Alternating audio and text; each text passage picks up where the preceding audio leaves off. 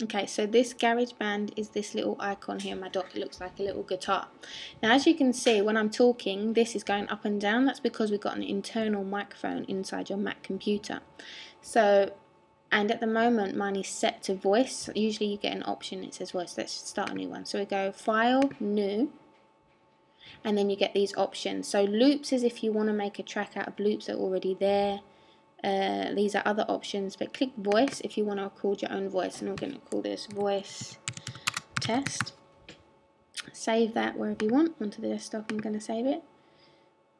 Okay, and this is what it looks like. So here you see it's recording my voice, or I can record into the female voice. It doesn't mean you're a man or a woman, it's just so you can distinguish which is two in case you record two different voices. So I'm going to click on the man one for now, and all you do is click this red button. And what it's doing right now is recording my voice onto the computer. So say that I wanted to record my voice to go with a little cartoon. I could play the little cartoon as I'm watching it.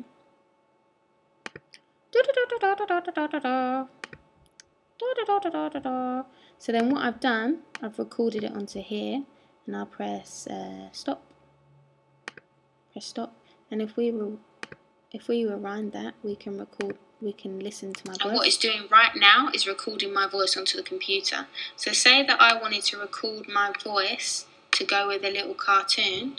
I could play the little cartoon as I'm watching it.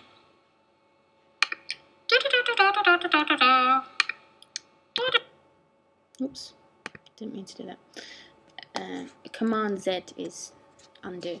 So then I want to make everything a bit smaller. So what I want now is to export that into iTunes so that I can use it in my video when I edit it in Final Cut Express.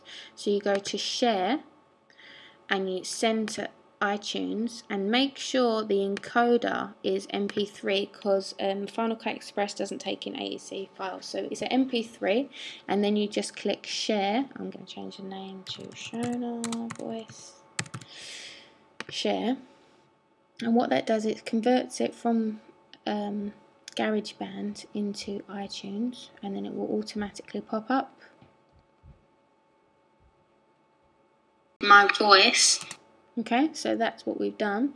And then if you wanted to put that into Final Cut Express, then you just go Import, and then you go into iTunes and you look for the name that you saved it under, and you can import it. Okay, so it's really easy to get things from GarageBand up into Final Cut Express.